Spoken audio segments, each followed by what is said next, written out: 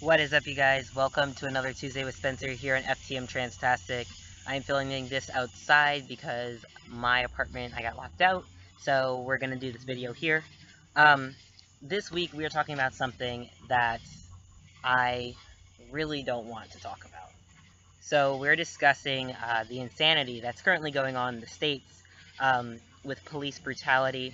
If you are unaware, there were two African American men that were killed by police officers. This was caught on tape, and overnight it blew up on social media, which is how it became such a national thing. And it's just, I'm not going to talk about the videos much. I'm just going to talk about how these events have affected my life thus far. So when Philando Castile was killed, my father called me that morning and asked if we could have lunch.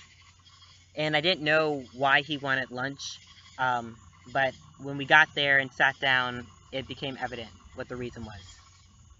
So he sat me down and told me things that he wanted me to know as a black man, because I'm being perceived as a black man to society, and how to interact with police as a black man.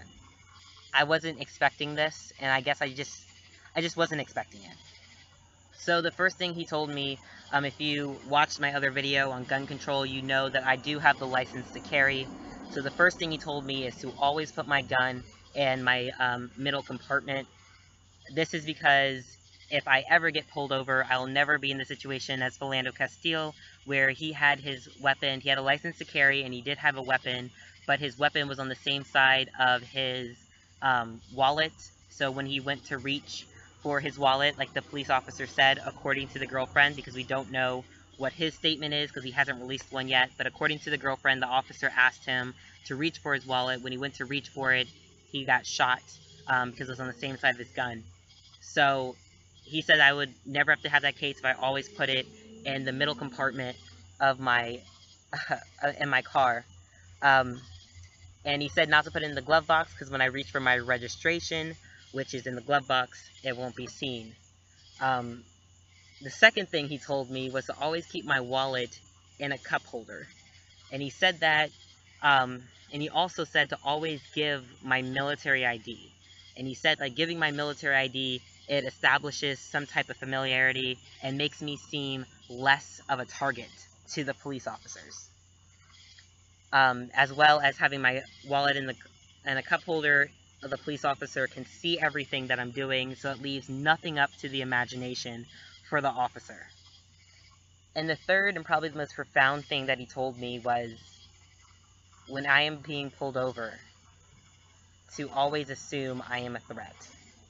This is so different from what my parents taught me for respecting authority. They always taught me that they're there to help, that they just want to get the situation, never lie, always tell the truth, they're your friends, blah, blah, blah. But to say that to always assume I'm a threat, and to speak of the level of distrust that police officers have against African Americans, really kind of shook me, because I've always been an authority figure as a military member. I've been supposedly a sign of peace to wherever we are. And that's what police officers are supposed to represent, a sign of peace, or a sign of help to a citizen. So for me to be seen, to always assume that they don't look at me as helping, but as a threat, as something to dispose of, kind of really just like shook me for a minute. I have no words. I have no words for this. This has got to stop. Police brutality in America has got to stop. People trying to find, like, loopholes or minute things to somehow make the police officers seem like they were in the right has got to stop. We as Americans, need to be able to face the fact that we have a problem with police brutality and racial profiling in the States. It literally blows my mind that I felt safer overseas in the desert than I do in Georgia. It blows my mind that I felt safer driving a Humvee in Iraq and Qatar than I do driving my car in the suburbs of Atlanta. It is absurd, and I have no words. I have no words. One thing that I don't know if you guys know, because it didn't get such a national publicity as of the 2 shootings, is that the day after Philando Castile passed away, that morning, a man was found hanging in Piedmont Park in Atlanta. And it has been reported that a KKK rally happened the night before. It's a huge deal because no local news nor national news covers this story. And when CNN was asked why not, they said they don't cover a suicide, which is hilarious because an autopsy has not been done on this gentleman. So how the hell are they going to declare it a suicide when they have no idea how the person died? Now, our mayor, Kasim Reed, has turned that case over to the FBI. There is a full investigation as well as an autopsy being underhead, and there has not been any updates on it yet. So I'm I'm proud supporter of Kasim Reed. He's awesome, but it just it shows you just how little coverage things are getting because I don't know, because of racism, I guess, because of racism. I'm gonna tell you guys a story. About 5 months ago, I was pulled over. I didn't have my lights on, and it was nighttime. I just forgot to put them on. I was pulled over. And when the officer came up, he said, "Hey, how's it going, sir?" I'm like, "Not much. What happened?" He's like, "You don't have your lights on." And I was like, "Oh, I forgot to turn them on." He said, "Turn them on." I turned them on. He's like, oh, "Okay, they work. Can we get license and registration?" And for a split second, I froze in fear. And the reason being is because the off chance that I did not take my holster out of my left hip and I keep my wallet in my left back pocket, I froze because I didn't know what to do. And I could have so easily become Philando Castile. I could have so easily gone the way he did. So, obviously I'm here today. What happened was I declared my weapon. The officer asked me to step out of the car. He disarmed me. I gave him my license and registration, as well as my weapons carry license. Everything checked out. He gave me a warning and sent me on my way. So, I don't know if that was correct protocol, and if so, why the fuck didn't the guy do that when he was dealing with Philando Castile? I don't know, but it just shows that, officers, for whatever reason, are so terrified of my skin that they literally lose all sense of, purpose and all sense of protocol and just, fucking fire. How are we supposedly the safest nation, the strongest nation, and we can't keep our shit together just because somebody approaches you with a different skin color? I'm sorry, I'm losing light, so you're just gonna get shadow for a minute. I don't know. It completely baffles me. I really want to know what the fuck they get taught at the police academy, because if I'm able to literally ward off insurgents with just me and my flight, there's no reason why 2 armed men can't take down one who wasn't flailing his weapon. There's no reason why an armed officer should feel so threatened that they can't, just tell the person, if they felt threatened, tell the person to get out of the car and disarm them. There's no reason why this should have happened. No reason at all. Another way this is, hugely affecting my life, and this is probably the worst way, is unfortunately my job. If you're unaware, there is this Blue Lives Matter hashtag that's going on that's completely bullshit, and I will unfriend you if you do Blue Lives Matter. That is the worst. That is just fucked up. If you, the Blue Lives Matter is not just police officers, it's firefighters as well as EMS. My job, my EMT job, passed out blue ribbons. Now, Atlanta currently has the most peaceful protests going on right now. There's been a lot of protests around in the States.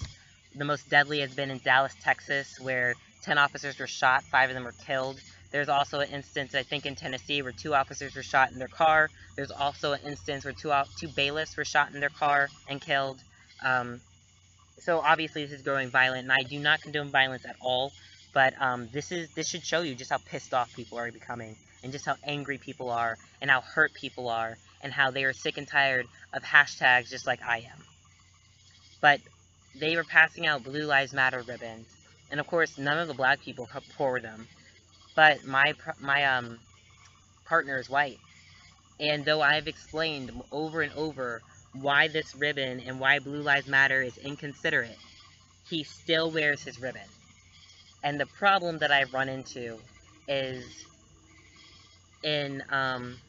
on Saturday, when I worked as an EMT, 7 of my 15 calls were to the protests that are going on in Atlanta.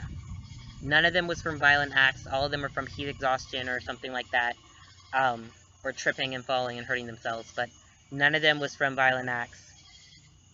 But when they see me, and they see my white officer with a Blue Lives Matter ribbon, and they look at me with such disgust, like, how could I support that? Like, somehow we're connected. Like, just because he has it, obviously it means I support it too, and they're just done. They look at me like they're just done with me. They're like, how can you sell out your race? And obviously, that's not the case, and that makes me just so infuriated, because one, I don't understand why people believe that just because we say Black Lives Matter means that all other lives don't. Like, I don't know where people got that idea, but that's not the case.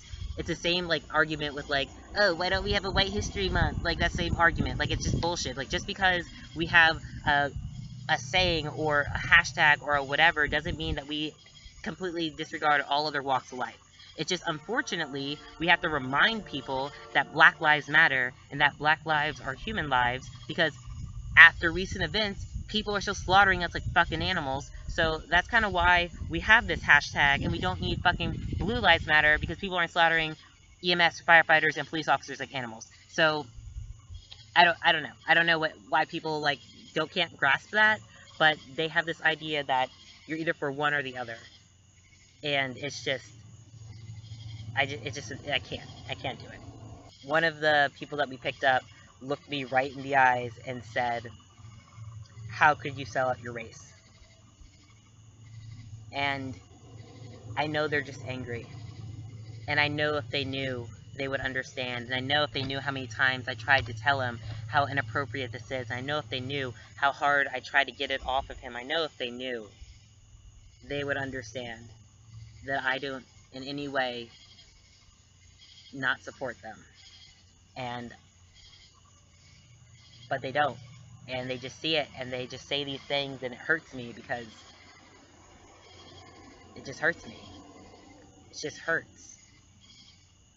I hate this topic. I hate this topic so much, because I'm the only one on this channel who actually is affected by this. Yes, everybody in this channel is going to say Black Lives Matter. Everyone in this channel has been nothing but supportive, but I am the only person who goes through day after day whose parents had to take them and tell them how they should interact with cops, where they should put their wallet, how they should look them in the eye. I'm the one who has to deal with this on a daily basis. I am the only one on this channel who knows, and I hate this topic so much, because I don't know what to tell you.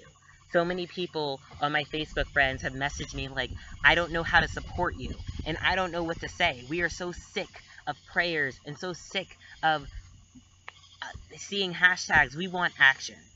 And I'm not mad of people telling me that their prayers are with me. I'm a religious person, and every prayer means a lot to me. Thank you. I'm not mad. I'm just so sick of this being a hashtag, and then the next day we're talking about Pokemon Go or the Olympic trials. It doesn't end in 24 hours for me. It doesn't end in 24 hours for my community. I'm going to stop this video because I feel like I'm just going to like start cussing everybody out, and everyone on here is going to hate me, and I don't know what to say. I don't know what to tell you. If you want to support the POC community, it is nice to just send your friends a message and tell them that though you don't understand, you'll help carry whatever burden they have, and just let them know you're there and protest with them or not. I don't know. I don't know what to tell you. It's Tuesday, it's Spencer. Until next time.